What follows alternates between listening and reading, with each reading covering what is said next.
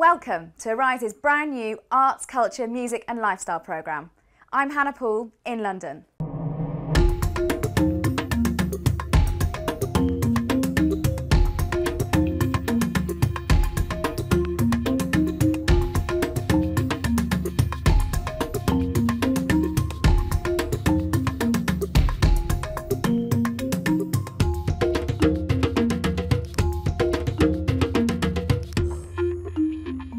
They say clothes make the man. We meet Ozwald Boateng, the man who makes the clothes, Britain's most famous and flamboyant menswear designer. Artist Kimathi Donkor invites us into his studio for a very modern take on centuries of African history. And we challenge Western stereotypes and head to Benin, where Voodoo is alive and well and thriving.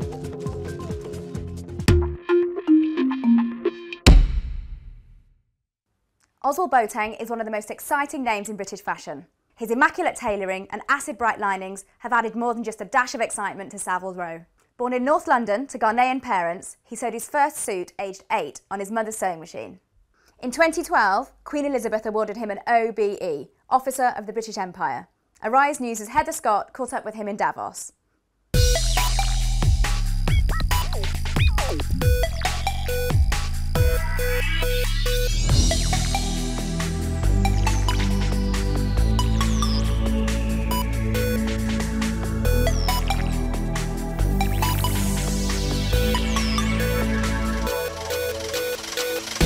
So we have a very interesting opportunity with Africa where there is a new kind of re-energized, refocused look at Africa, because before, and which was always a problem, was everyone looked at Africa as a big charity case. And everyone kind of discounted that it controls 50% to 60% of all known natural resources. So there's clearly not a charity case. The question is why is it not accessing its own wealth? And that all relates to infrastructure. So once the infrastructure is in place, it can more than just afford to pay for know-how resources. It can actually play a very significant part in the world economy and maybe redressing some of the balances and deficits, you know. You're a world-famous designer. I mean, your suits are worn by rock stars, royalty, anybody you can name it, and they are very distinctive. If somebody is out there, some youngster out there, how do you get to be you? Well, first and foremost, you've got to believe in what you do. You've got to love what you do. And you have to put the time, I think you've got to love it, you know. It's a long process, it's not a short process. There's no shortcut to success. And also success is a funny thing, you know. You know, there's financial success and there's success of notoriety. And I think it's very important to just do what you love and everything will fall into place. And that's what, effectively, that's what I've done. I heard that when you were a young boy, you were so sure of your style that when you were designing your own clothes, even if it was hot, you wouldn't take your jackets off because you didn't want to ruin the look. Yeah, well, yes. I mean, in the early years, you have to be very clear about what your style is and what you're creating as an image as a designer, and that's a very important part of being a designer. You got to represent a certain image, you know, and it's actually not image; it's concept. So. You have concept. What's the difference between concept and image? Well, I'm going to say there's concept designers, product designers, and so concept designers create, which is what I am, which is we first understand completely why we're creating, and when we understand that, then it's possible to hang the product on that, and that can actually extend beyond clothing. That can extend even to design of cars, or getting into a master plan of a continent, because you understand the language of why you're creating. Whereas you're a product designer, product-driven design, you're interested only in the product. And so I've always looked at why. And the main reason for that is when I discovered I had a talent for designing, I went to a store, and I must have been 17 or 18 years old, and I met a buyer, and he said to me, you know, I showed him some drawings, and he said, so why did you do it? I said, because it looks good. He says, no, what's the concept? And it took me a while for me to understand, and I understood he was asking me, Why am I driven to do it?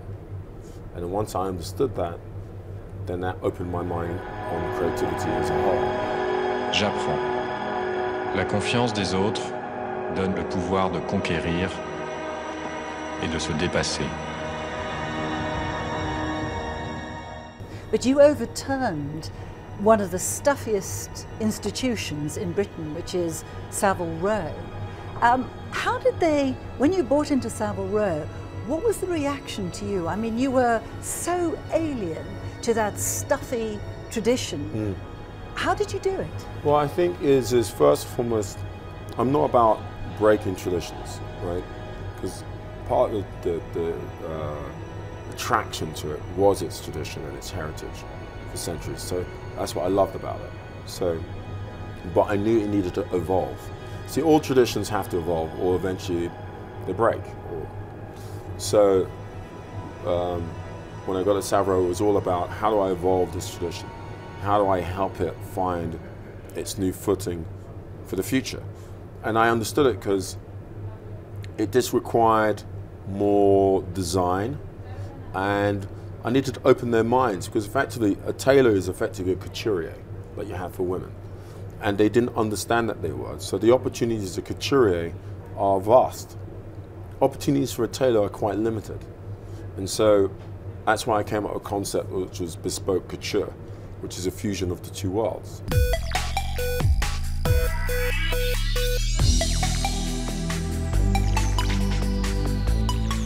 One of your signatures is your linings. Nobody else used to do linings like this. I mean, you know, initially it started in lining, then it went to shirts and ties, and eventually onto the suit itself. But colour was just a tool to make something very traditional, a modern way. And I was very specific about the choice of colour. You know, and within every band of colour, there's probably 1,000 different shades. So I'm very particular about the shade, because you get the right shade, then everyone can wear colour. What is so fantastic is that men's suiting, up until the point of view, was navy blue, grey, if you're very unlucky, brown, and pinstripe or whatever. You allowed men to fly. Yeah, exactly. And the main reason for that is it needed a shake-up, it needed a revitalization. And I think, you know, that process is still happening. Africa is the second fastest growing economy in the world. So everybody's looking towards Africa for where the growth is. Do you find that because of that now, and there's an excitement about Africa? Yeah, I'm looking at ways of setting up manufacturing in Africa, and I'm being quite creative about how that can be done. There's 1 billion or so people live on that continent, and it clearly is a new market for the rest of the world, like China or India was. And in a way, I think I know it has a much, much more potential than China or India. A quick look now at some of the other fashion headlines around the world this week. In Pakistan, a Nigerian labels wowed the crowds at Karachi Fashion Week. Designer Joseph Adebayo Adegbe's innovative outfits use artificial leaves and chiffon. His green-themed clothing line appears to be made entirely from foliage. The soil in Africa is great. The soil, we could be able to cultivate, do mechanized farming, and be able to produce food that could be able to fill the large population in Africa. But we're not doing that. That's why I decided to do this particular campaign to showcase green, to showcase that Africa is green, the world is green. We could be able to produce what could be able to feed Africa and from African ground. And then apart from that, you could be trendy and we could be fashionable. In Senegal, Muslim women are fusing fashion and faith at the Evening of the Veil. The collection showcases long black robes, silk blouses, and African print trousers worn with colorful scarves. Held in the capital, Dakar, the evening's designed to show that veils can also be elegant and fashionable. And Berlin Fashion Week's added a new jewel to its crown with its first ever Africa Fashion Day. The goal is to bring African fashion into the mainstream and to create a platform for Africans living in Europe. In Togo, a new way for aspiring young storytellers to share their stories. Poetry slam, poetry, rhythm and rap. This is Poetry Slam, a unique art form that combines poetry with rhythmic oral storytelling. In a packed hall in the capital city Lomé, young aspiring poets battle it out on the microphone. Le blanc seul ne maîtrise pas.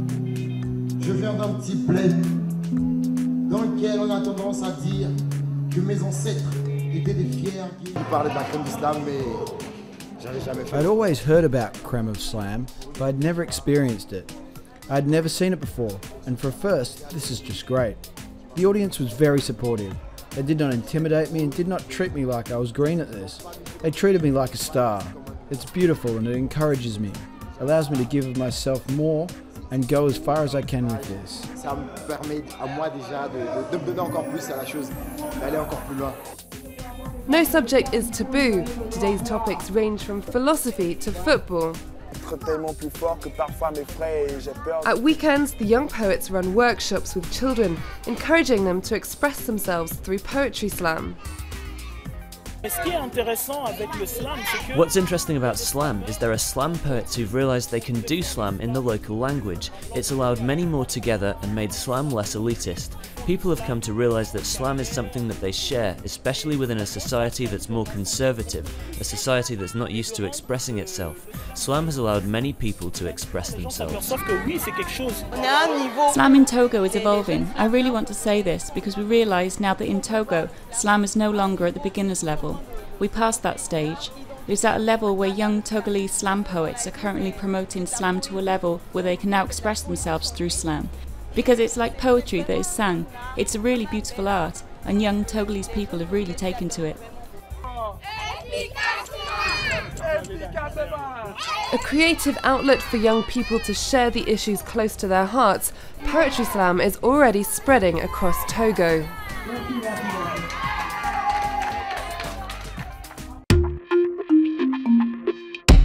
Coming up next in Arise's brand new Arts, Music and Culture programme, painter Kimathi Donkor shows us around his London studio. And we head to Benin to bust some of those Western stereotypes about voodoo. Welcome back to Arise's brand new Arts, Music, Lifestyle and Culture programme. Still to come, we challenge those tired old Western stereotypes about voodoo.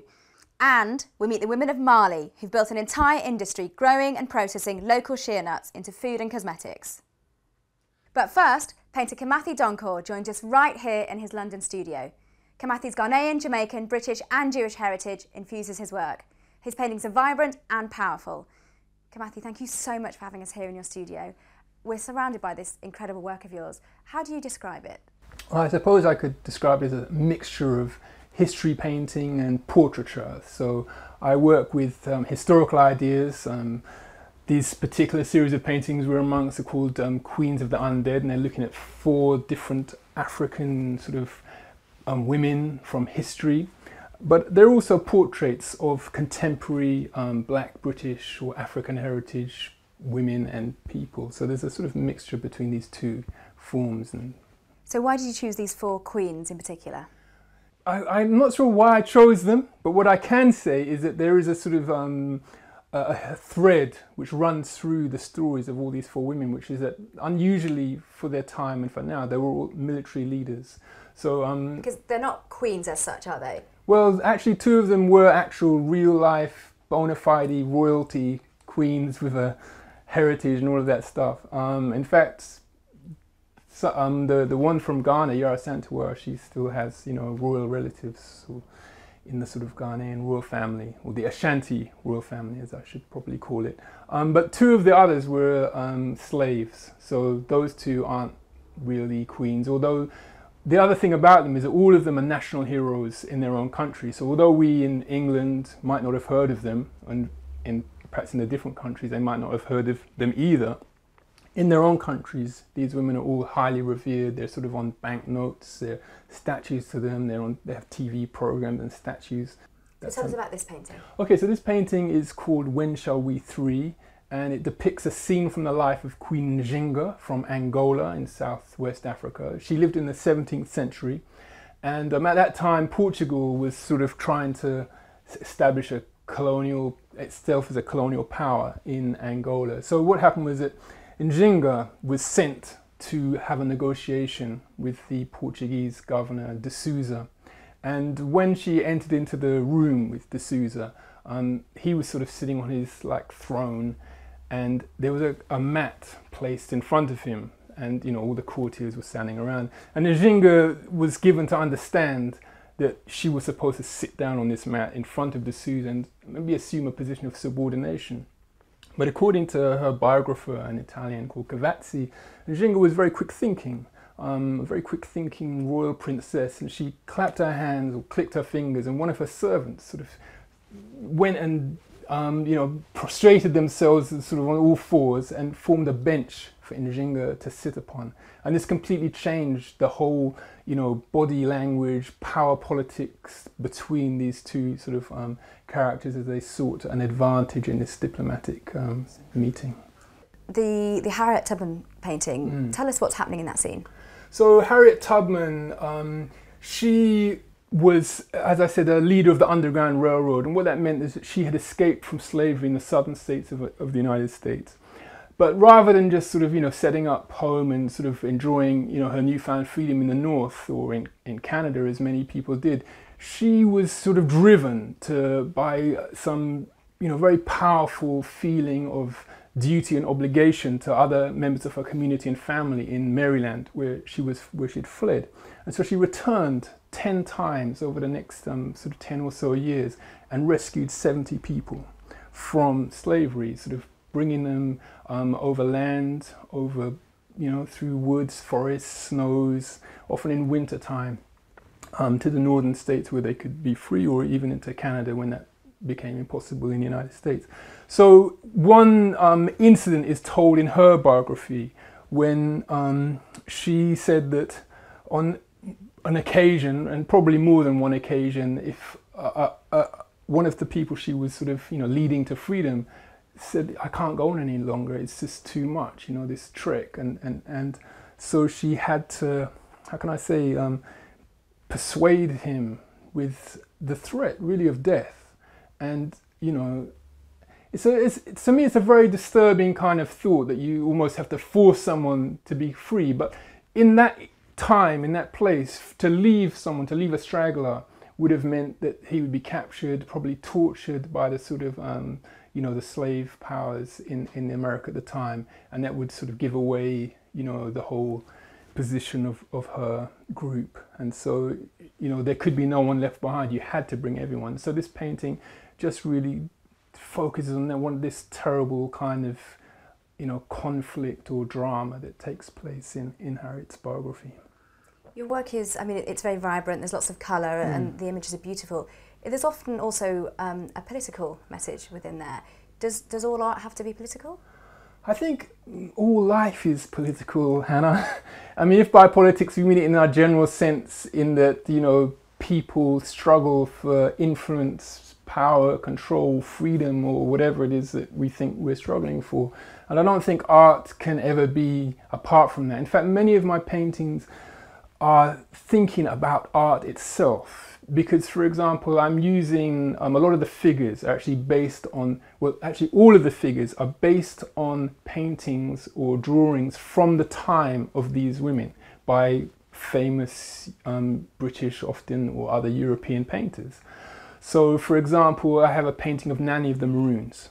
Nanny of the Maroons, the figure I've taken from a painting by Reynolds of a famous British aristocrat called Jane Fleming. And Jane Fleming's family were plantation owners in Jamaica. So they were sort of involved in the slave trade and enslaving, thousands of people, and that's what made them wealthy. So when Reynolds is painting this painting, he's being paid by them. The money is coming to Reynolds, who, by the way, is the founder of the British Royal Academy. So the money is coming to Reynolds to make this portrait from slavery itself. So to me, that's political as well. I'm not saying that Reynolds supported slavery or anything like that, but there is a political element to all art, just as there is to all life. And so I try in my paintings to sort of, make that a bit more visible in some ways. Tell us what you're working on at the moment. Okay, so I've got a couple of shows coming up, and one of them is at, it's called Art 13. It's a brand new art fair, which is going to be at the Olympia Grand Hall in Kensington in London. And the other thing that's coming up is a show of some paintings at the Usher Gallery, which is in the Collection in Lincoln, just near Lincoln Cathedral. Good luck with that, Kimathi, and thank you so much for having us here in your studio. Moving on now, let's take a quick look at the film headlines around the world. Music fans from all over the world are flocking to a small South African record store. Mabu Vinyl, a quirky music shop in the heart of Cape Town, is featured in the BAFTA-winning and Oscar-nominated documentary Searching for Sugar Man. The film shows Mabu Vinyl co-owner Steven Seegerman on his mission to track down American musician Rodriguez. The film tells the story of a struggling singer who's surprised to discover he's a cult hero in South Africa. Thanks for keeping me alive. Seegerman says he never imagined the story of his search for Rodriguez would become an award-winning film. Eventually it became a search, and then it became a discovery, and then it became a tour, and then it became a website, and then it became a re-releasing of Rodriguez's albums, and then it became a meeting with Malik Benjalil, a Swedish TV journalist who was just looking for short stories. And here we are now in 2013, and we've been honored with an Oscar nomination. So I truly didn't intend that to happen all those years ago, but when you look back always at your life and your adventures, it makes perfect sense how you got there. It's always difficult to see forward, but this has just been a wonderful, wonderful journey. A 16-year-old girl from a Ugandan slum is having her life story made into a Disney feature film. Fiona Mutezi is the only woman to ever represent Uganda on the international chess circuit. She learned to play when she was just 9 years old, homeless and starving, when a community center offered her a free cup of porridge in exchange for a chess lesson. Mutezi's chess career has lifted her family out of poverty, and the young prodigy says she wants to become a grandmaster. I have no enough training, because we don't have much support. If you want to be a grandmaster, you have to play many tournaments, international tournaments. And right now I have no support. Can't go out to play other tournaments because it's a bit expensive. In the apartheid era, they were separating. And a film called Dear Mandela is focusing on the challenges still facing today's South Africans. We are going to build houses for you. It is not something that we can achieve overnight. The documentary follows 3 residents of a slum known as Kennedy Road as they fight to save their homes, and it's intended as a reminder of the struggles and sacrifices made by South Africans during the apartheid era. We definitely wanted to focus on young people. We really wanted the story in Dear Mandela to focus on what the new generation in South Africa was feeling, what their lives were like, what was important to them. And so Mazwi, Miguelo and Zama really kind of gravitated towards us and us towards them just through their kind of leadership, through their charisma, and just the fact that they had just a really amazing vision of South Africa, what South Africa could be. Shea butter is incredible. It's the beauty industry's secret. It's said to fight wrinkles, sun damage, and help psoriasis and eczema. We head now to Mali, where a group of enterprising women have turned a traditional shea nut farm into a modern and thriving industry.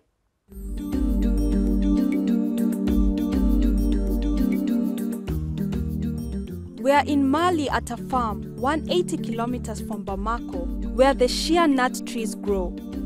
Here, female farmers transform these small nuts into shea butter, which is rich and fabulous. This is why it is widely used in Mali and the rest of the world. The butter is very popular because it can be used for everything. You can cook with it and it can keep you warm during cold nights. Or you can rub the butter on your tired feet and even on your pregnant tummy. For centuries, people have found many functions for the butter.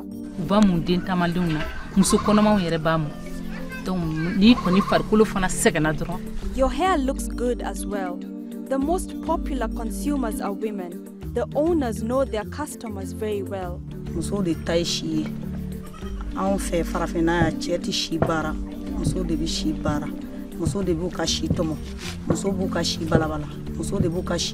There are 608 women spread among 28 villages who work for Kopro Kazan. The corporation is very important for their emancipation.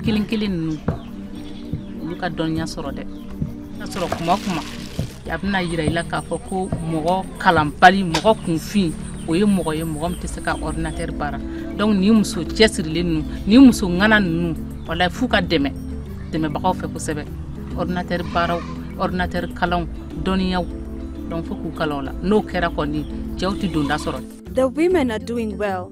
Kopro Kazan produces 50 to 60 grams of Beru de Karité a year and mainly focus on quality butter. The two biggest customers are the cosmetic and food industry. We export the shea butter mostly to Senegal. If we can sell it in Europe, it will become a good business.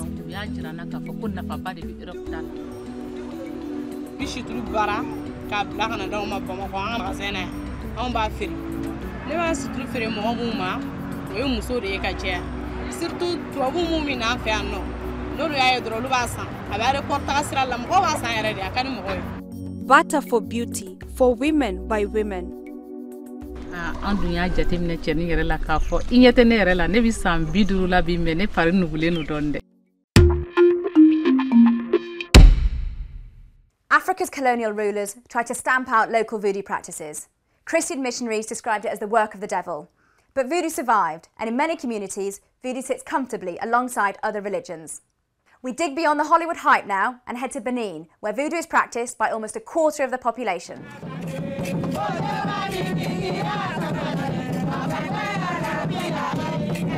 To most, the word voodoo conjures up a negative image in one's mind. One can't help but to think of occults, witchcraft, black magic and cults. Ça c'est un dieu, le petit dieu de Ouida. It's a god, a little god for the people of Ouida. It's a very good god because it never harms anyone and it knows everyone.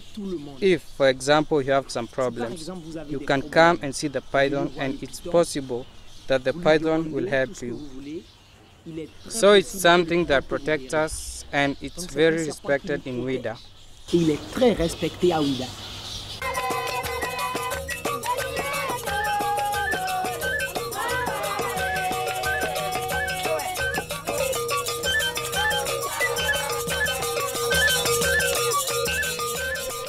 However, to others, voodoo is a belief misunderstood.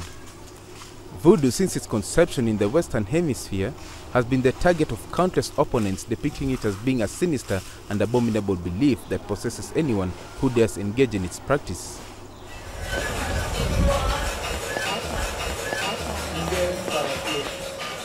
In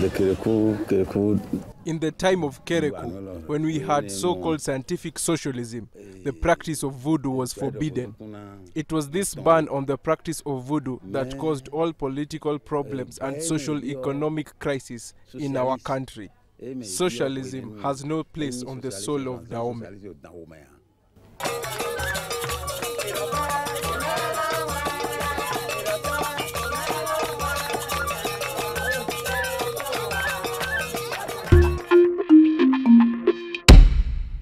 That's it for this edition of Arise TV's brand new Arts and Culture programme. Thank you for joining us. I'm Hannah Poole, and we leave you now with these beautiful images from the work of painter Kimathi Donkor.